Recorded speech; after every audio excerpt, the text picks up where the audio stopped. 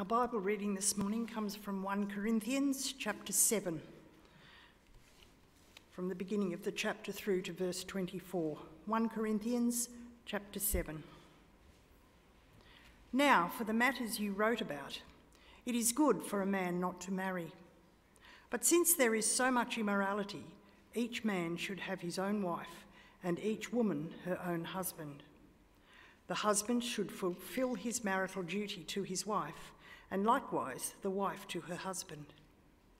The wife's body does not belong to her alone, but also to her husband.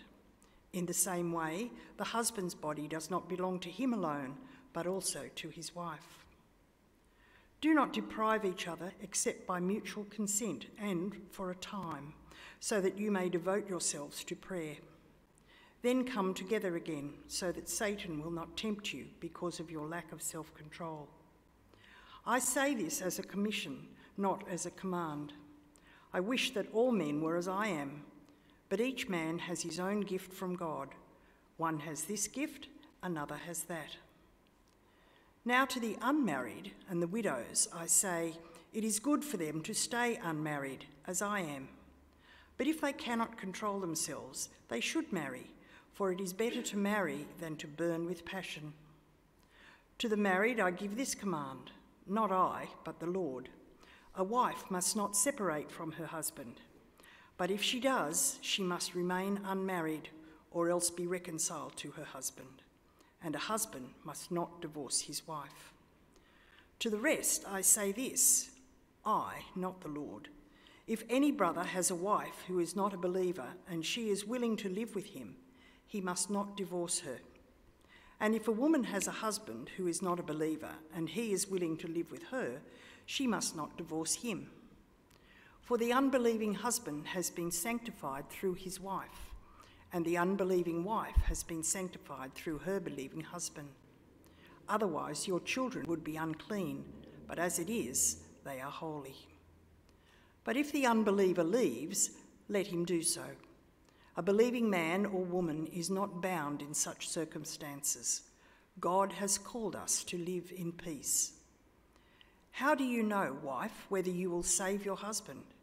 Or how do you know, husband, whether you will save your wife? Nevertheless, each one should retain the place in life that the Lord has assigned to him and to which God has called him. This is the rule I lay down in all the churches. Was a man already circumcised when he was called? He should not become uncircumcised. Was a man uncircumcised when he was called? He should not be circumcised. Circumcision is nothing, and uncircumcision is nothing. Keeping God's commands is what counts. Each one should remain in the situation which he was in when God called him. Were you a slave when you were called? Don't let it trouble you, although if you can gain your freedom, do so. For he who was a slave when he was called by the Lord is the Lord's freedman. Similarly, he who was a free man when he was called is Christ's slave. You were bought at a price. Do not become slaves of men. Brothers, each man, as responsible to God, should remain in the situation God called him to. This is God's word.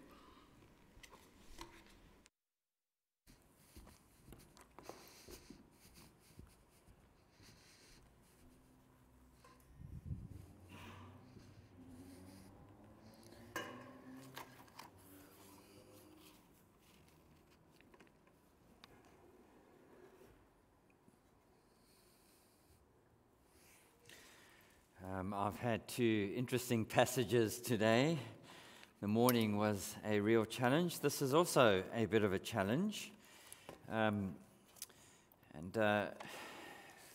It's really the first part of a two-part series on marriage and singleness. And so you really do need to come next week. This week, obviously, Paul we will be focusing on the first part, which deals with marriage. And the second week, he deals a little bit more extensively with singleness and whether or not you should or shouldn't get married. So there's a bit of everything for everyone in this passage. There is a huge amount in here, so again, just bear with me. It's not that I'm trying to extend the time by preaching a long sermon, but I do want to try and get through the material as faithfully as I am able to do so. And that might take a little bit longer this evening because of the nature of the passage. So let's pray and ask for help.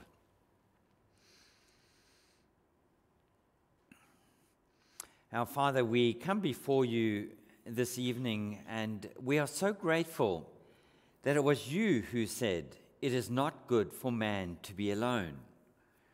And you created for him a perfect partner. And in creating for him a perfect partner, you created a perfect marriage, the only perfect marriage that has ever existed. And we thank you, Lord, that you enabled Adam and Eve to enjoy each other and to enjoy you before it all went wrong and they rebelled against you. And we thank you that you enable us to enjoy marriage still today. We know it is a very creation ordinance. And we thank you for the wonderful benefit of being able to enjoy marriage. And yet not all are married. Some remain single. And so we pray that as we seek to understand what you have to say about both of these very important subjects, that you would give us insight, that you would lead us, and that you would help us to come away not just better informed, but in some way having experienced the living God through your word, for Jesus' sake. Amen. A young courting couple approached the gates of paradise and knocked on the door. As usual, St. Peter appeared and beckoned them in. As the young man approached St. Peter, he said, "Before we come in, can we ask, can you get married in paradise?" Peter replied, "I don't know offhand. Take a seat and I'll find out." The young couple took a seat, and 5 months later, Peter returned. "Yes, you can get married in paradise. Come on in." The young man approached Peter again and said, "I don't want to tax your time and patience, but if it doesn't work out, can we get divorced?"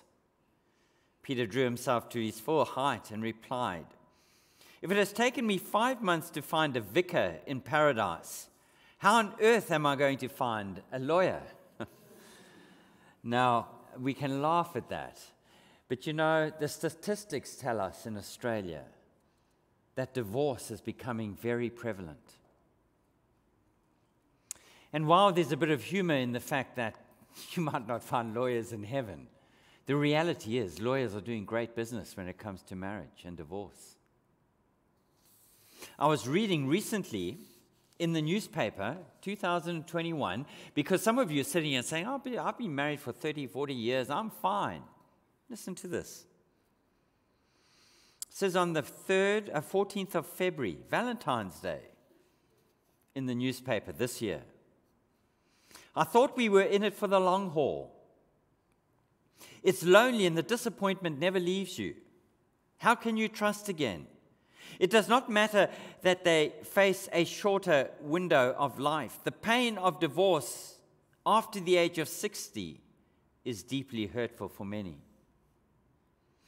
That was a recurring message in dozens of emails I received last week from women and men who, just like Wally and Jackie Lewis, face separation or divorce after decades of seemingly happy unity.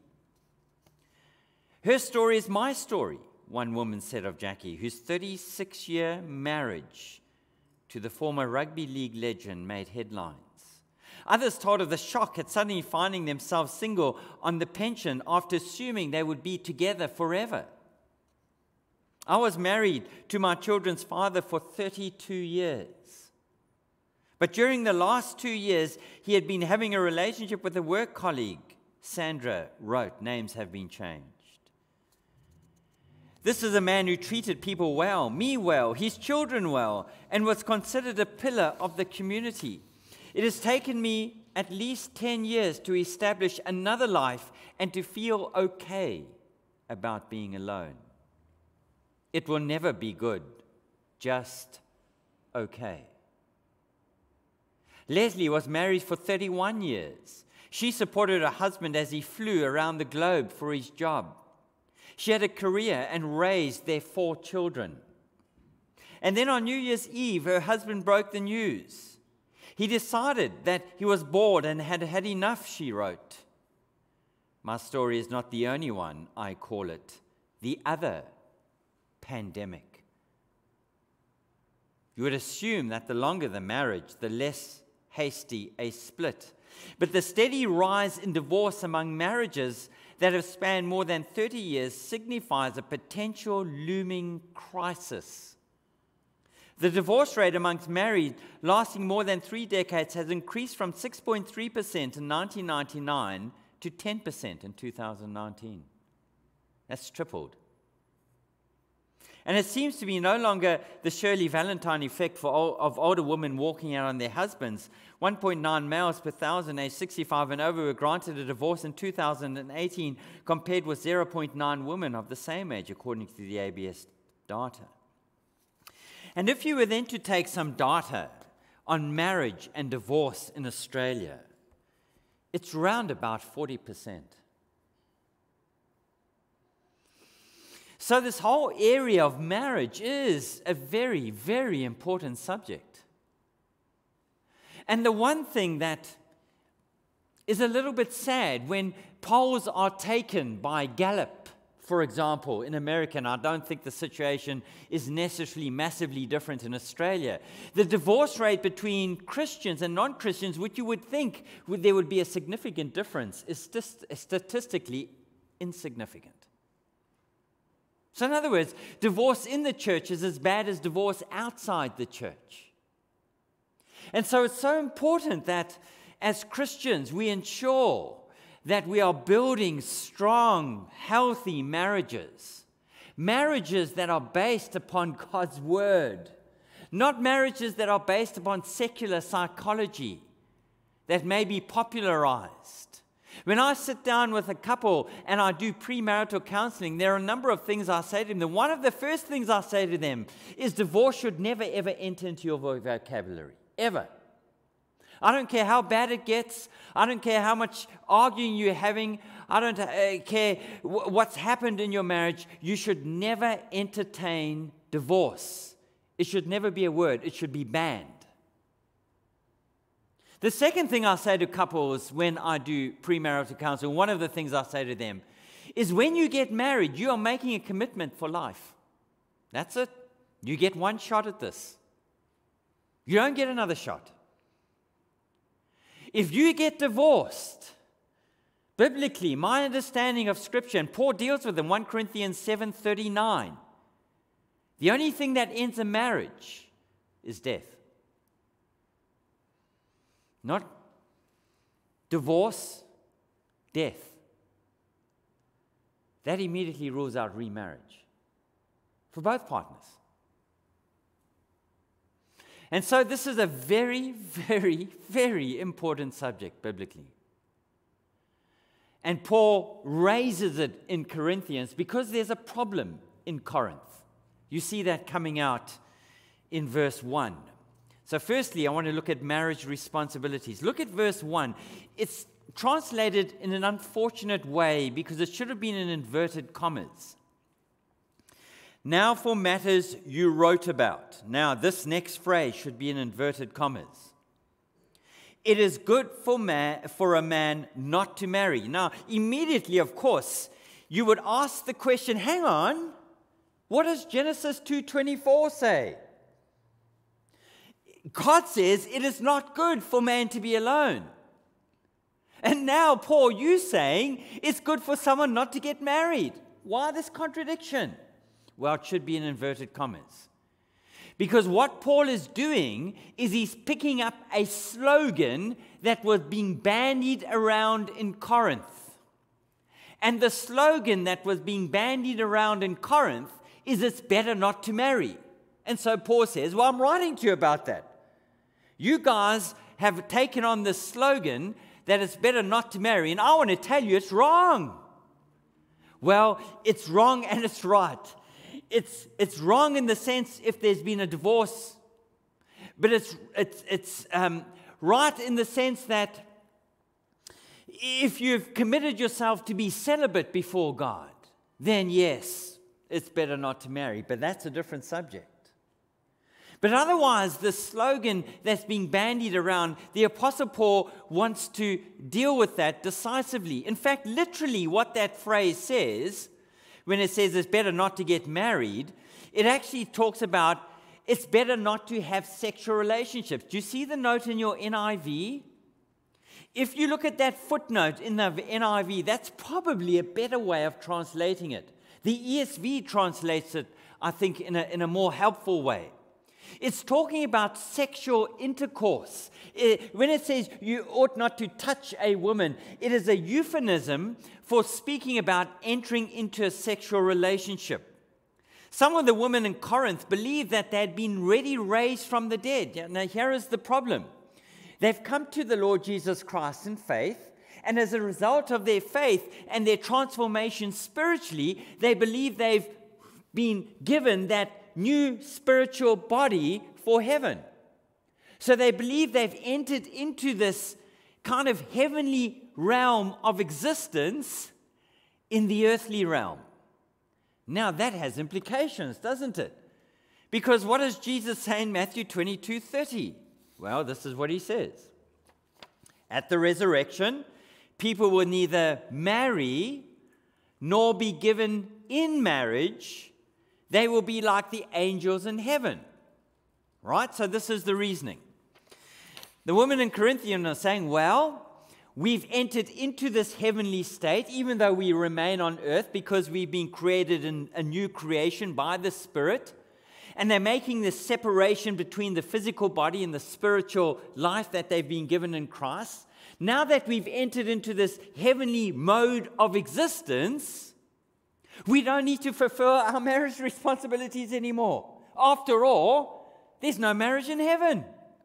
And so we're going to live now in a married state, because that's the people he's referring to in verse 1, as though we are not married.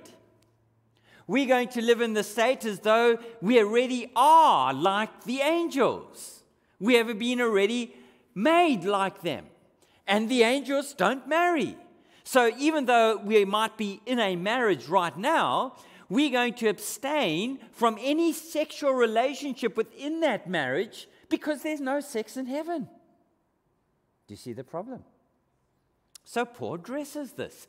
It is, in theological terms, an over-realized eschatology.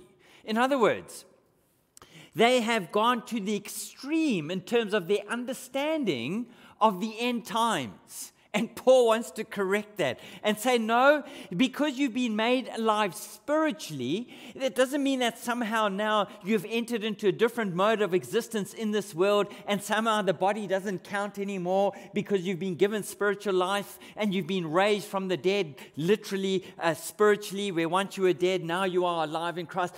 That doesn't change your mode of existence. You still have a body in this world, and this body still functions in this world like it is always functioned. Nothing's changed in that sense. And so he deals with this problem. So what was happening in a marriage now is, as a result of this, we no longer are going to enjoy sexual relationship. The men in the marriage were turning to prostitutes. If they weren't going to get any kind of sexual fulfillment in their marriage from their wives, where do you get it? Well, you go to the prostitutes. That's where you express it. And it doesn't really matter then, does it? Because if you've entered into this kind of new heavenly realm of existence, well, sex is neither here nor there. And so Paul makes the point that they must not abstain from sexual intercourse within marriage. Let me read it for you to show you I'm not making this up. But since there is so much immorality, now the immorality relates to those in a sexless marriage going outside of the marriage to prostitutes to get sexual fulfillment. Each man should have his own wife. That's badly translated. It is in effect saying each man already has his wife. This is talking about a married couple and a woman her own husband. So that's talking about a couple who are already married. They already have a husband and wife. The husband should fulfill his marital duty to his wife, and likewise the wife to her husband. The wife's body does not belong to her alone, but also to her husband. In the same way, the husband's body does not belong to him alone, but also to his wife. So Paul begins by saying that you have a mutual responsibility towards each other to engage in a sexual relationship, in sexual intercourse. You don't have the right to say to your husband or wife, I'm sorry, I am now in a higher spiritual level plane, and that excludes us engaging in sexual intercourse. You just don't have that right. And the Apostle Paul then wants to strengthen that point by reminding these Corinthians who are already married to each other that your body does not belong to you. Why? Why does he say that? Well, because in the consummation of marriage, if you go back to Adam and Eve, you have two sides to marriage. You have covenant, entering into an agreement with each other, and you have consummation, the sexual intercourse that seals the marriage. When that happens, what happens? Two become one. And so there is a merging of two people into a oneness in that marriage. It solidifies that oneness in Christ. Now the Apostle Paul says, now that you are one, now that you have become one in the sexual act of intercourse, you do not have the right to control your own body. You don't have the right or have ownership any longer over your body. You have a mutual responsibility towards each other in the way in which your body is used. And so when you enter into marriage, you have to realize it's not just about me. It's not just about my sexual satisfaction in the marriage. It's not just about what I get in the marriage. It's about what I give in the marriage to the other person. And so there is this mutual responsibility towards each other regarding sexual intercourse within the confines of marriage. Then he tells you when sex should be withheld. Do not deprive each other except by mutual consent and for a time, so that you may devote yourselves to prayer. Then come together again, so that Satan will not tempt you because of your lack of self-control. Now follow the logic. The Apostle Paul is saying, the only reason you should volitionally make a decision not to enjoy sex within the marriage is if you have mutually agreed to spend some time in prayer concerning an important matter, and instead of enjoying that sexual intercourse within marriage, you're going to take that time and you're going to spend on your knees together praying. Now, don't misunderstand what Paul's saying. There are other reasons why you may not engage in sex in a marriage, in terms of there may be physical reasons. The person might be unwell, they may be sick, there may be some infection.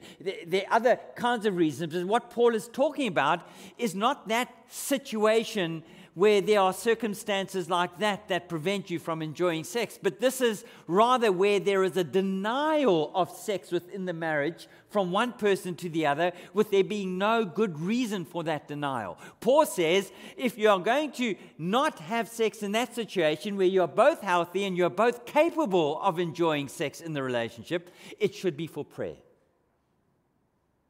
Prayer alone. Then he adds something too. He says, if you're going to do that, make sure that it's only for a limited period of time. In other words, what the Apostle Paul is recognizing here is the strength of our human sexuality. And he is saying to them, what might happen is if you extend this period of time out too long, one of you may get tempted and you may become consumed with your sexual passions. In modern day terms, you may turn to pornography. Because these passions, which God has created in us, become so overwhelmingly strong, and now you've been deprived of enjoying and expressing those passions within marriage, that they overwhelm you to the point where Satan takes advantage of your weakness and he drives you to commit some kind of immoral act. Now, for the Corinthians, that was engaging in prostitution. In other words, don't allow Satan to gain a foothold in your life in this area of your sexuality, because he's dying to drive you into doing things that are immoral, and for you to use the reason or the excuse, well, my wife or husband is denying me sex in marriage. What else could I do? Paul says, don't give him a reason to attack you at this point. So make sure it's only for a short period of time. The concession is related to both agreeing. Both of you agree. And both of you do it because there is some important matter that you are praying about. Maybe you're praying about whether or not to have children. Maybe you're praying about a big financial decision you have to make. Maybe you're praying about a job that you are considering taking up. Maybe you're praying about moving from one city to another city. But there's an important issue that you are both grappling with. And you decide, and instead of enjoying that sexual relationship, you'll take that time where you would have had sexual intercourse and you will pray. So can I say to you, if you are married here this evening, and there are many of you sitting in front of me who are married, can I encourage you to take this word from God and to apply it to your marriage? If you are frustrated because you are living in a sexless marriage and there is no physical impediment to you enjoying a sexual relationship with your husband or wife, repent and sort it out. Because God, through Paul, by the power of his Spirit, says there's only one reason for you to deny that. If you are not married this evening, but you are hoping one day to be married or in a relationship with someone and planning on getting married to that person or hoping that you will get married to that person in the future, until you are married, you need to abstain from entering into a sexual relationship with them. But once you are married, you are able to then enjoy that sexual relationship and in the same way make sure that you do it according to God's word. Don't take sex and use it as a means of manipulation of the other person.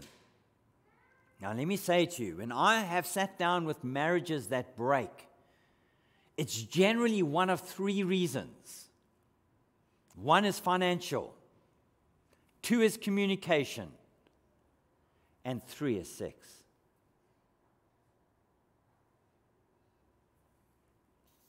Secondly, if those are marriage responsibilities, there are some marriage guidelines that he lays out in verses 8 to 16.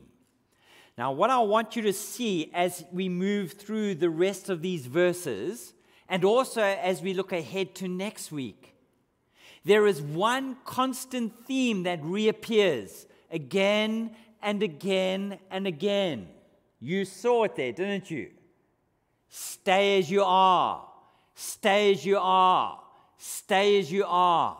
In other words, the Apostle Paul is trying to communicate by that, not that it's wrong for you if you are single to want to get married.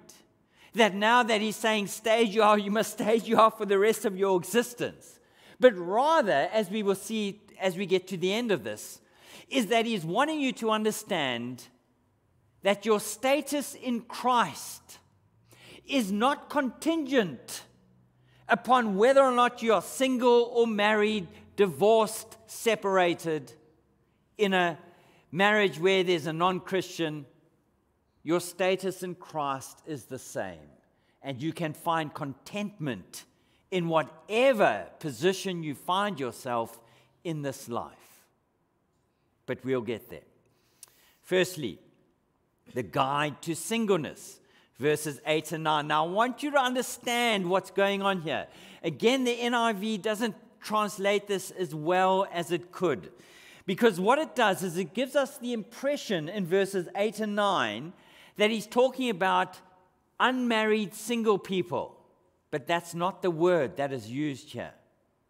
The word that he used now to the unmarried, that word for unmarried, is a word that is better translated now to the widowers. There was no Greek word for widowers, no Greek to refer to widowers. It also fits into the larger context of the book dealing with husbands and wives. The masculine article is used prior to that. And Greek, if the masculine is used, then it's referring to the masculine part of the next word that comes. And then fourthly, in verse 11, Paul forbids divorced people to get remarried. So he's speaking now to widowers, those who once were married. And he wants them to understand some things. He says to them, verse 8, now to the widowers and to the widows. Now you can see why it now makes sense to translate that as widowers rather than unmarried. I say, it is good for them to stay widowed, as I am, or unmarried, as I am. Paul at that stage is not married. There's some point at which there are many who think he was married. We don't know. There's no certainty over that. But at this point, he's unmarried. It is good for them to stay unmarried, as I am. But if they cannot control themselves, they should marry. For it is better to marry than to burn with passion. In other words, if you're dealing with people who have been married and enjoyed sexual intercourse within that marriage, and now, for whatever reason, their partner has died and they are no longer married, they have been widowed through death of a partner, through death of a husband or wife, and now they are still burning with sexual passion and they find it difficult to control that sexual passion, Paul says, get remarried. Now, those are the only circumstances in my understanding of Scripture, there are many who disagree, where it allows for remarriage because the married partner is dead. And so they've been released from that marriage. Look at 1 Corinthians 7:39. A woman is bound to her husband as long as he lives. But if her husband dies, she is free to marry anyone she wishes, but he must belong to the Lord. Now, what is true of the man is true of the woman. So under those circumstances where death is, Paul is saying to those widowers and widows, if you burn with sexual passion, rather than express that in an immoral way, get married. Are you with me? Okay, let's keep moving. Secondly, the guide to Christian marriages, verses 10 and 11. To the married, I give this command, not I, but the Lord. A wife must not separate from her husband. But if she does, she must remain unmarried or else be reconciled to her husband, and a husband must not divorce his wife. Now, in that one verse, or those verse 11, he's speaking about divorce. When he says separate, it's the same word, or it's a similar word that speaks about divorce, because separation in that society was the equivalent of divorce. Now, in the Greco-Roman society, we need to understand that divorce was very different to the way it is conducted today. You could, as a person, walk out of your marriage and then it came to an end. If you were a Jewish man, you could say, I divorce you, I divorce you, I divorce you, and you were divorced. That's all, 3 times, and you were divorced. Now, in the Corinthian society, in the Gentile society, it was possible for women to divorce their husbands. It was much more rife.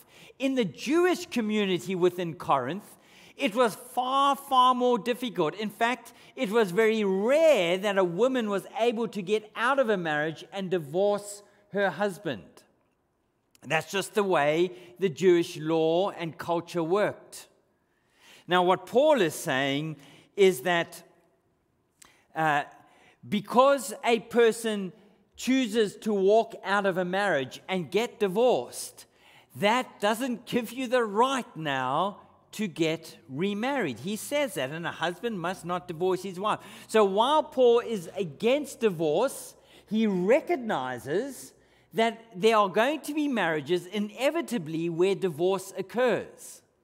And there are a variety of reasons why divorce occurs. Let me just, if I can add this and just say this, because I want to be clear about this.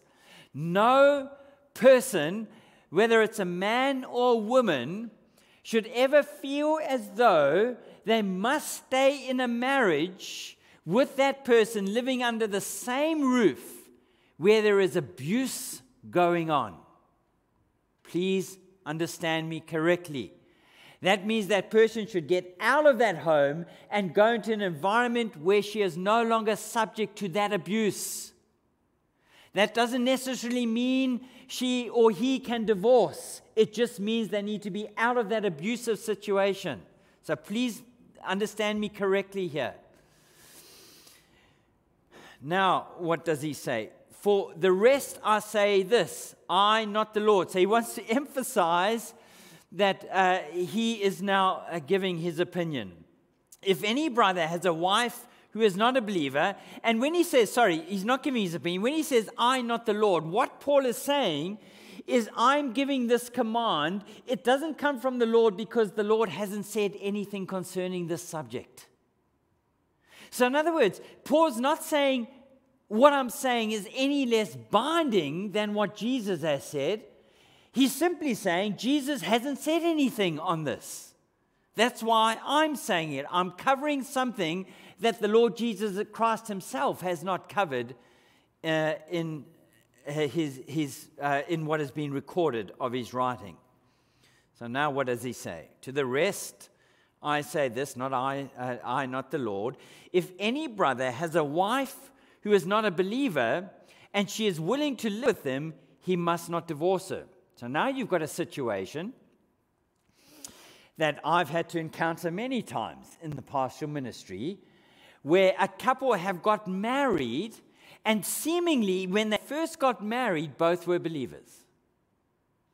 But as the marriage has progressed, it has become clear that one of the people in the marriage is no longer a believer, or no longer claims to be a believer. And so their true colors come out to the surface.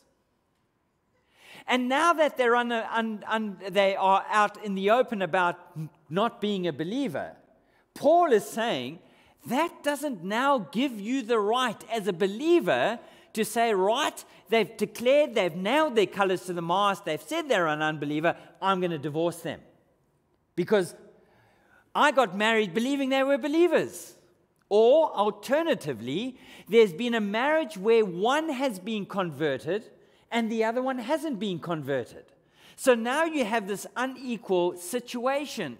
where one is following the Lord and the other is not following the Lord. Paul says, as a result of that changed situation, you can't divorce. There's no reason for you to walk out. And so, if any brother has a wife who is not a believer and she is willing to live with him, he must not divorce. Now, of course, that phrase, if he or she is willing. Now, Paul is using the example of a man, but the same example can be used of a woman. If he or she is willing to continue in that marriage, don't divorce. Now, there are situations, and I've encountered this in the pastorate, where that happens, the unbeliever says, I'm not living anymore with this believer. I'm not interested in this marriage anymore. I'm going to get divorced. Well, Paul's going to say something about that, but that's not his point right now. And if a woman, okay, so I just want to deal with that part. So the Apostle Paul is saying, continue on in your marriage. Now he goes on to deal with a slightly more difficult problem. Verse 13. And if a woman has a husband who is not a believer and he is willing to live, she must divorce him. For the unbelieving husband, this is very misunderstood, has been sanctified through his wife. And the unbelieving wife has been sanctified through her believing husband. Otherwise, your children would be unclean. But as it is, they are holy. Now, what on earth is he saying there? Is the Apostle Paul saying salvation can be inherited? So the children of the believing wife now suddenly inherit the salvation she has or the father has, and they become saved by virtue of her salvation. Now, well, we know that's not true, because if the Apostle Paul was saying that, he would be contradicting himself elsewhere. And he would be going against what he has said in other parts of Scripture, in Ephesians and Colossians. There are many places where he's spoken about salvation.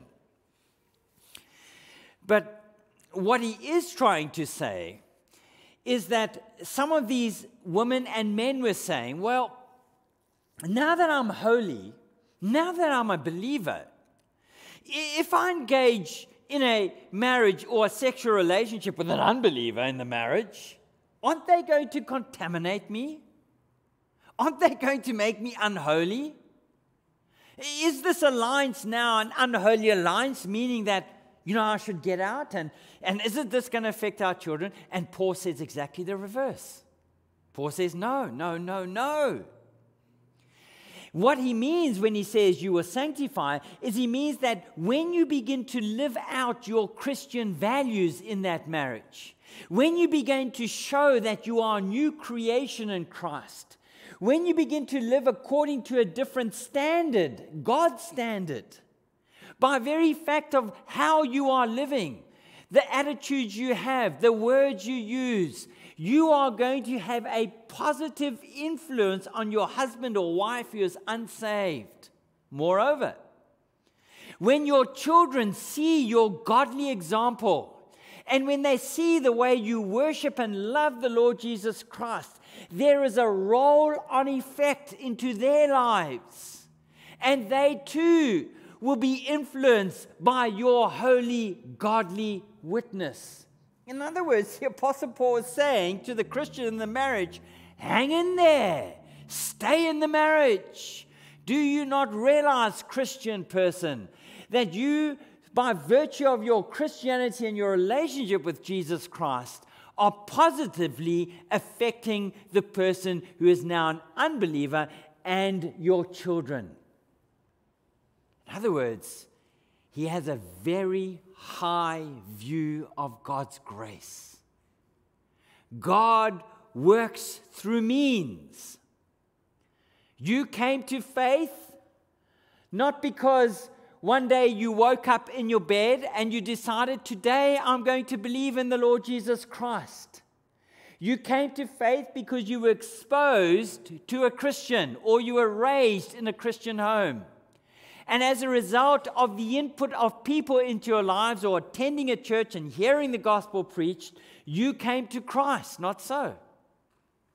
In the same way, in a marriage, because of the constant witness of the Christian in the marriage, because of their testimony, there is a greater likelihood that the people in the marriage will come to faith. Let me give you a really good example of this.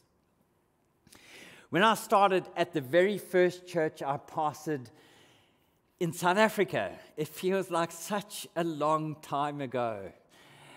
There was a couple in the church who were married, and the wife had become a Christian. And she was married to a Muslim man.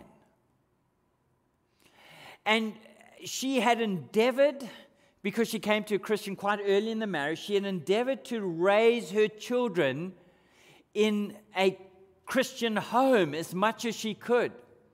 He would occasionally, Christmas, Easter, come to church.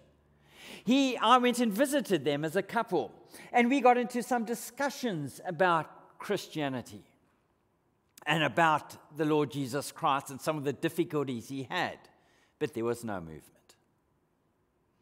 Her daughter came to faith in the Lord Jesus Christ as a result of her witness. When we went back for the first time to South Africa, we had been in Australia almost 3 years. We went back to the church just to greet folk, and they had in fact asked me to preach. I'd hardly walked through the doors, and this man, who was a professing Muslim, bounded up towards me, and he grabbed me and he said, "Ian, you're not going to believe this, but I'm a Christian now. I'm born again." And in that intervening 3 years, through the efforts of the pastor who followed me, he had come to faith in the Lord Jesus Christ. And through the years of faithful, godly witness of his wife. That's what Paul's speaking about in terms of them being sanctified and made holy. John MacArthur, if I can just read this as well, just to reinforce this, because I think it's so important, tells the story of a young woman who came to him after a service one Sunday morning and told him that when she was growing up, her grandmother was the only Christian in the family. The grandmother used to speak to her of the love of Christ and witness to the family in what she said and by what she did. Eventually, 3 of the 4 grandchildren came to know the Lord, and each one declared that their grandmother had been the greatest influence on their decision for Christ. So can I say to you, application need. If you are in that kind of a marriage, if there's no one in that kind of a marriage, then that's fine. But if you are in that kind of a marriage, don't give up on your husband or wife. If they are unsaved, keep persevering in your godliness. Keep persevering in your faith. Keep showing them that you are a new person in Christ. And keep praying. Who knows that God, through your faithful witness, might in due course draw them into a relationship with the Lord Jesus Christ. Then he goes on. Here we get to some controversy. But if, verse 15, but if the unbeliever leaves, let him do so. Here's the problem. A believing man or woman is not bound in such circumstances. What does he mean? They are not bound in such circumstances. God has called us to live in peace. How do you know, wife, whether you will save your husband? Or how do you know, husband, whether you will save your wife? Now, what does he mean by that phrase, they are not bound? Is Paul contradicting himself? Is Paul saying in verse 15, You are released. You are not bound in your marriage. You're released from your marriage. Now that you're released from your marriage, you can remarry. And then in verse 39 of the same chapter, he says, but you can only remarry when the person's died. Well, the first thing we need to see here is he's not addressing remarriage, is he? He's not talking about remarriage. He's talking about those who are in a marriage where the person has walked out of that marriage. And what the Apostle Paul is saying is you are no longer bound to fulfill your marital responsibilities towards that person who has walked out on you. You are no longer under obligation to provide bed and board. You are no longer under obligation to continue to act towards them as though you were still married. They cannot expect to still continue on as though nothing has happened, even though they have walked out of the marriage. Now, there are some who would walk out of the marriage but still wanted to live under the same roof. And the Apostle Paul is saying, if you are in that situation, you're not bound anymore. You've been freed. And so what the Apostle Paul is trying to emphasize here is not the issue of remarriage. He's not addressing that. He's addressing the issue of unbelievers walking out of the marriage, or even a believer walking out of the marriage and saying, I'm done and dusted. Paul says, right, if that's what they've done, you're not under obligation towards them to fulfill your marital duties and responsibilities. You're released from that. And you're silent at that point on remarriage. You see, the issue here is not remarriage. That's not what the Corinthians are struggling with here. They're not asking Paul, can we get remarried? No, no, no. They were trying to get out of their marriage responsibilities. And Paul is simply saying that only occurs when the person decides to leave. Then and only then are you free from those marital responsibilities. You're not free from them if they stay, but only if they walk out. It's simply that they are not under bondage to maintain the marriage at all costs. Now, let me make this practical. I'm sometimes asked by believers, what do I do when my husband or wife has walked out and wants to get a divorce? I don't want to get a divorce. I don't want to be the one who initiates it, but they want a divorce. What am I to do? Well, this is Paul's answer, isn't it? This is Paul saying you're not bound to keep that marriage going.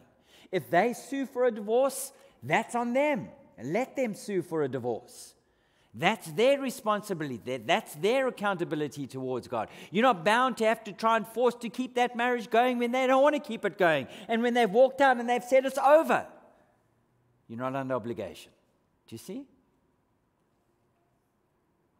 That's what Paul's concern here is about the believer's response to the unbeliever who wants to divorce them. If I can quote a commentator.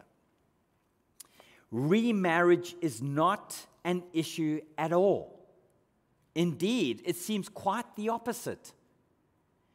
In an ascetic context in which people are arguing for the right to dissolve marriage, Paul would scarcely be addressing the issue of remarriage, and certainly not in such circuitous, roundabout fashion. No, he doesn't contradict himself later in 1 Corinthians 7:39, where he says you are bound for as long as you live. So can I say to you, because I know some of you have experienced this, if you are in a marriage where the other person has walked out, and even if they may be a believer, not even an unbeliever, and they have determined that they no longer want to be married to you and they want a divorce, and you haven't been the one who's initiated that, you don't have a responsibility at every cost to try and keep that marriage going. Let them do it. You're not under obligation. You're not bound. And then finally, I said I was going to be a bit longer. I'm really sorry. But it's the only way I can get through this material.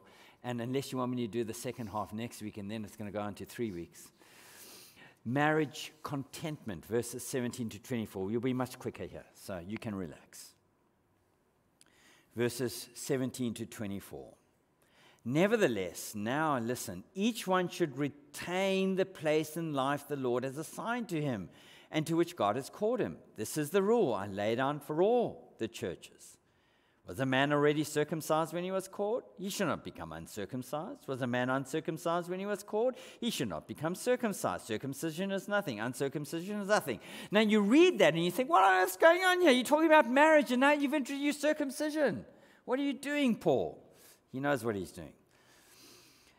Keeping God's commands is what counts. Each one should remain in the situation which he was in when God called him. Were you a slave when you were called? Don't let it trouble you. Although if you gain your freedom, do so. For he who was a slave when he was called by the Lord is the Lord's freedman. In other words, you might be a slave in human lives, but you've been freed by God. In his sight, you're free. Similarly, he who was free, a free man when he was called, is Christ's slave. In other words, you who were free and not a slave have now become a slave to Christ. You've just changed ownership. Brothers, each man, you were bought, then he goes, you were bought at a price. Do not become slaves of men. Brothers, each man, as responsible to God, should remain in the situation God calls him. Now, he uses those as illustrative examples in respect to reinforcing his point about marriage. Stage you are. If they walk out, stage you are. If you married an unbeliever, stage you are. If the unbeliever is not interested and leaves, stage you are. If you're single and you've been widowed, stage you are. And so now he uses some examples. And the point that he's simply making is, if you're a slave, you should be content in Christ. If you're free, you should be content in Christ. If you're married in a bad marriage, you should be content in Christ. If you're unmarried, you should be content in Christ. Christ is everything. And he reminds them, you were bought at a price. What is the price at which you were bought? It is the life of the Lord Jesus Christ, who poured out his life for sinners, who gave himself wholly so that they may be rescued. You have status in Christ. You are bound up in him. And what matters is not what the world thinks of you, not how the world classifies you, not how the world thinks of you. All that matters is that of what Christ thinks of you. And you're one of his now. You belong to him. You've been elevated in becoming a child of Almighty God. That is enough. You see, contentment is never, as a believer, bound up in our circumstances.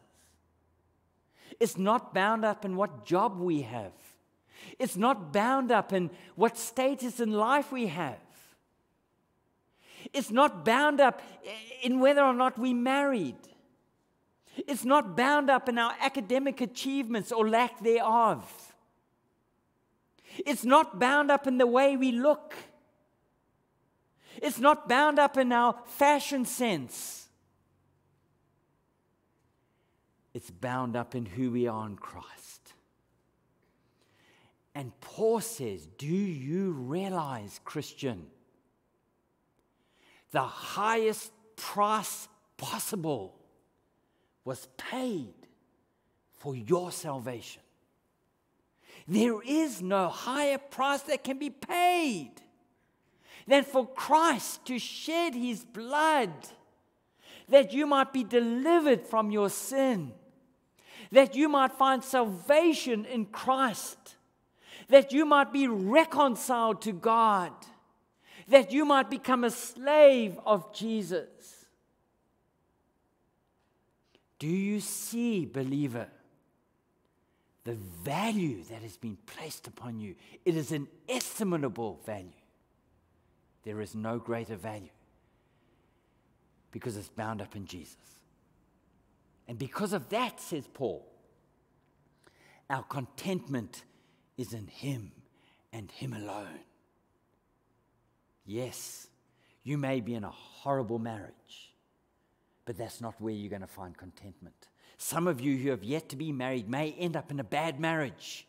That's not where your contentment lies. Sometimes we think that it's the externalities that are going to bring us contentment, a nice house, a nice things that we own. Paul says all that means nothing. Only Christ matters. Jesus and only Jesus is what brings true, lasting, eternal contentment. And so he says to the slave, "You still a slave? Doesn't matter. You stay as a slave. And if people think you're rubbish because you're a slave, who cares? You belong to Jesus. What higher status could you have than that?" And for all of you sitting here who have a relationship with Jesus, you were bought with the precious blood of Christ. What more could you ask for? What more could you want? And be given such an exalted position in Christ. If you are not a believer here this evening, can I say to you, Jesus reaches out to you and says, "Come." Forget what the world thinks about you. Forget about what status you've been assigned to in this world. Forget about your position. If you want true status, you come to Jesus. You come to Christ, and you will find true contentment in Him and not the world. Amen. Our Father, what an incredible word you have for us. We thank you for Jesus. Oh, He's so glorious. We have such an incredible Savior who gave Himself for us. So I want to pray for any here who don't know Him. Oh Lord, work in their hearts. Draw them to the Lord Jesus Christ. Show them His beauty, His majesty, His preciousness. And for those who do know Jesus, remind them of how precious they are in your sight because of your Son. And help them to find contentment, whatever their situation in life, married or unmarried, divorced or widowed, single, whatever it is. May they find great joy in Jesus for His sake. Amen. Won't you stand as we sing our final